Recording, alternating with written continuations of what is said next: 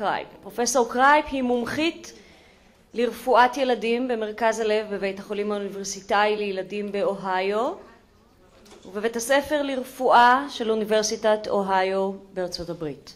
בין תפקידיה משמשת פרופסור קרייפ כמתאמת הקלינית לכל מחלות ניוון השרירים בבית החולים לילדים. פרופסור קרייפ מוכרת כמומחית בטיפול בבעיות קרדיולוגיות הקשורות למחלות ניוון שרירים ובראשן דושן. פרופסור קרייפ סיימה את לימודיה באוניברסיטת ע.ד.י, עבדה בבתי חולים לילדים בדנבר, בוסטון, ויסקונסין ובסינסינטי, אוהיו. פרופסור קרייפ, בבקשה.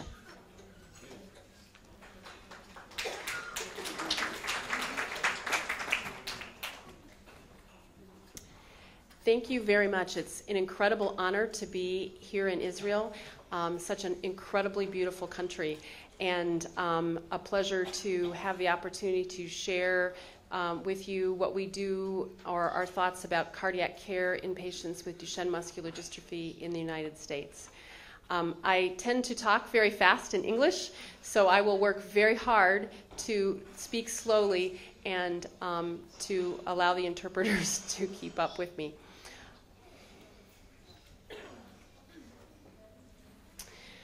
So today, we are going to, during the course of my talk, hopefully I will answer some key questions about cardiac care in young men with Duchenne muscular dystrophy. The first question that I will address is, what does cardiomyopathy mean? 2, what does heart failure mean? 3, who should care for the heart? 4, when should cardiac care begin? 5, how will the heart be checked? 6, what should I watch for? And 7, what treatment is available? And finally, 8, what should carriers have their hearts checked? So to start with, to answer question 1, what does cardiomyopathy mean? Here is a diagram of a normal heart. The heart returns to the right side of the heart via the superior vena cava and the inferior vena cava, where the blue blood then goes through the right atrium, through the right ventricle, and out to the lungs where it picks up oxygen. It comes back from the lungs, enters the left atrium, then the left ventricle, and then gets pumped out to the body. Cardiomyopathy means disease of the heart muscle. So on the left-hand side, you have a normal heart, and on the right side, you have a dilated heart, as you do in Duchenne muscular dystrophy. As a result, you have muscle cell injury, which results in cell death. The chamber enlarges, the walls of the heart become thin, scar formation or fibrosis develops, and then function declines. Here is a pathology specimen of a patient with Duchenne muscular dystrophy showing extensive fibrosis in the heart. On the left-hand side, you see the actual heart specimen, and the white tissue, if I had a pointer, in the wall of the heart muscle is the scar tissue that forms. And on the right-hand side, oh, I do have a pointer, sorry. So you can see the white tissue here is the scar formation in the myocardium. And here is the pathology specimen showing extensive fibrosis in the myocardium. So how does this process occur? Well, dystrophin is located inside the cell, as has been mentioned by the other speakers this morning, and is bound to actin at its N-terminus and to a large oligomeric complex of membrane glycoproteins at its C-terminus. What does heart failure mean? Here, heart failure is a very complex process that involves a very complex mechanism that the body, when the heart starts to fail, the body tries to compensate, and in the process of trying to compensate, creates more problems. It's obviously very complicated, and heart failure means the heart fails to meet the demands of the body. It does not mean that the heart has failed or stopped working. It occurs when cardiac function is poor, but can occur with good function and increased demand. And it is the body's response, which, as previously mentioned, is at first harmful, but then helpful, but then eventually causes harm. People can live long lives with heart failure. Who should care for the heart? A cardiologist is a heart doctor, and pediatric cardiologists specialize in pediatrics as well as cardiology, whereas adult cardiologists specialize in adult medicine and cardiology. Some cardiologists have special interests in heart failure and transplantation or in neuromuscular disorders. You should talk to your son's doctor about finding an expert who is adept at treating heart failure. So somebody who understands whether they are a pediatric cardiologist or an adult cardiologist, the process of the failing heart. When should cardiac care start? There have been a number of workshops and a number of documents that have been written with regards to trying to get a consensus statement with regards to when cardiac care should begin. The most recent of these documents was drafted by the Center for Disease Control, and with a group of experts who met on a regular basis to draft the document that was eventually published in Lancet Neurology. And what they came up with was that in the pre-symptomatic patient, the child should have a baseline visit with an echocardiogram and an EKG at the time of diagnosis or by the age of 6 years. In their early ambulatory years, the max interval should go between, should not exceed 24 months between visits until the age of 10, and then visits should occur yearly. As the child ages, yearly visits should continue or occur more frequently depending upon symptoms and test results. So to summarize the consensus statements, cardiac investigation should begin at diagnosis, with repeat investigation at least biannually until the age of 10, or with the onset of cardiac signs and symptoms, and then annually after the age of 10, or more frequently based on cardiac signs and symptoms. Obviously prior to any surgery, especially spine surgery. And these are just thought to be minimum recommendations with changes to be implemented by the patient's individual physician. How will the heart be checked? One of the ways we want to check the heart is by looking at the heart's rhythm and the heart rate. And this is often done by an electrocardiogram. This child here is seen receiving the EKG, where a variety of stickers are placed on the child's chest. This allows us to look at the heart rate and rhythm over a very brief matter of seconds period of time, and if concern arises, additional monitoring can be undertaken with regards to the heart rate and rhythm through the use of a Holter monitor or an event monitor, which allows you to monitor the rhythm for extended periods of time. On the electrocardiogram, we found in surveying or reviewing our studies that the EKG was abnormal at a very young age. Actually, in infants who received the diagnosis prenatally, we found EKG abnormalities, and that the type of abnormality changes with time. The fact that the EKG was abnormal, however, was not a predictor of outcome based on our data, that even if your EKG was abnormal at the time of birth, that didn't portend that you would have cardiac problems earlier than if your EKG was normal. The heart rate in these young men are often elevated, 10 to 15 beats above normal. The cause for this is unknown. Some people think that it may be related to the way that the heart regulates, the body regulates the heart rhythm. And the most important thing, I think, is that changes over time are important. So getting that baseline study and having maybe a copy of your son's electrocardiogram to be available in times of illness is important. How will the heart be checked? Images of the heart will need to be obtained to evaluate structure and function. Let's see, did I skip it? So there are two common ways to obtain images of the heart. One of those is by an echocardiogram, which is an ultrasound of the heart, and the second is through the use of cardiac MRI. At our institution, cardiac MRI has become commonplace, and we don't use the echocardiogram very frequently any longer.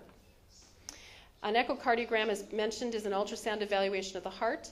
It allows us to evaluate anatomy as well as function. It allows us to look at how well the heart squeezes as well as how well the heart relaxes. The advantages are that it's readily available and it's quick. However, the disadvantages are that the image quality is often unreliable, especially in this patient population, given the fact that there's oftentimes deformities of the spine, such as scoliosis, and weight and positional deformities may limit our ability to get good images. It's also not very accurate if you're looking for RV function, function of the right ventricle. So we are now using cardiac MRI more frequently. Here is an MRI scanner shown, and here is a child's playground piece of equipment. We often tell families that they can try to prepare the child for the study by taking him to the playground and trying to have them maybe even see the scanner and get used to the feeling of laying in the machine, because it can oftentimes be claustrophobic for the child. Advantages are that there's no radiation exposure. The imaging is done using magnets. It allows us detailed cardiac information with regards to making accurate measurements, and it provides us really essential information with regards to fibrosis, and we're starting to explore looking at using cardiac MRI to evaluate metabolism. The disadvantages are that it involves IV placement, especially if you're going to look for fibrosis. The test can be prolonged. It can exceed 1 hour in duration. Many times it can be claustrophobic for the child, and it can be an expensive test, and it necessitates sedation, especially in younger children. Here we see some cardiac findings in the Duchenne patient, and you can see in some of these images here, I don't see the pointer's not, maybe it's, on some of the arrows in the third paragraph over, you can see that there is scar tissue in the myocardium. This is a little bit better imaging that will allow us to look for fibrosis in the myocardium in the patient with muscular dystrophy. What signs and symptoms should I watch for? Know your son's baseline. Learn to take his pulse, specifically at rest or while busy. Also learn to take his pulse while sleeping. This will allow you to assess for any changes that may occur when the child has complaints about their heart rate. It may be useful to buy a stethoscope. Stethoscopes are readily available at many drugstores or off the internet, and this will allow you to know what your child's baseline symptoms are, or baseline exam is, in case they should complain. And develop a relationship with your care provider before you need them. I think that's really essential, and that's one of the reasons why we recommend baseline testing at the time of diagnosis or early on in the disease. I think establishing a relationship with your cardiologist is important. What should you watch for? What are signs or symptoms that there's a problem? Rapid weight gain or loss, swelling of the feet or overall puffiness, the heart racing or skipping beats or fainting. As I mentioned, learn to take your son's pulse or maybe buy the stethoscope. And chest pain. Chest pain can be very common in these young men, and it's usually related to the musculoskeletal system or their muscles. But if it's severe, I think it's very important to seek medical attention. What treatments are available? Unfortunately, we currently only have standard heart failure treatments that are used for all patients who have hearts that don't work as well as they should. And this information is taken from a very extensive adult heart failure experience. Unfortunately, the treatment's not based on any pediatric data and is not dystrophin specific. The goals of treatment, however, are to improve survival, slow disease progression, and eliminate any symptoms that may be occurring. Treatments that are currently available include heart failure drugs and ACE inhibitors, or blood pressure type of medicine that has been discussed by a number of the presenters already this morning. These drugs go by some common names of enalapril, lisinopril, or perindopril. There is information and literature that states that using these drugs before you need them has some benefit in this patient population. And currently, in our practice, we are starting these drugs early on in the disease process. It's very variable as to provider in the United States as to when these drugs are started. I tend to start these drugs, especially if there's any symptoms, if I see an elevated heart rate, and definitely if I see any myocardial fibrosis or scar tissue forming in the myocardiogram. Angiotensin receptor blockers or losartan are also commonly used, and beta blockers such as metoprolol or carvedilol are also commonplace. We tend to start those medications if we notice the heart rates being elevated. We don't know that the elevated heart rate that we see in these boys is something that causes long-term detriment, but we have tended to use these medications to slow the heart rate when we see it. In some of the older young men who have more symptomatic heart failure, we use diuretics or medicines that take fluid off the system, because fluid accumulates in the body's system when the heart isn't working as well as it should. And some of these drugs are called furosemide or thiazide diuretics. An interesting group of medicines that are currently being explored are the aldosterone receptor agonists, and one of these drugs is spironolactone or aldactone. You may, if you're a fan of Google and the internet, have come across the fact that a number of one investigator, particularly at Ohio State, has some data that shows that this class of drugs may be useful to help prevent fibrosis in the disease. And these drugs are now going to trial to look to see if that could be a benefit. They could be a benefit in Duchenne. Also, we tend to use anticoagulation therapy, particularly Coumadin or aspirin, in boys who have severe cardiac dysfunction to prevent stroke.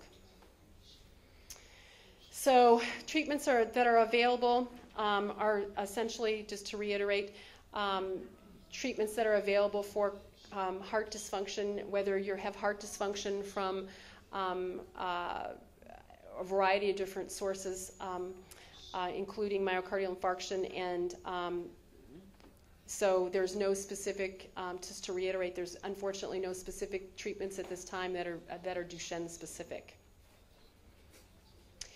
A question that people ask all the time are, does steroids benefit the heart?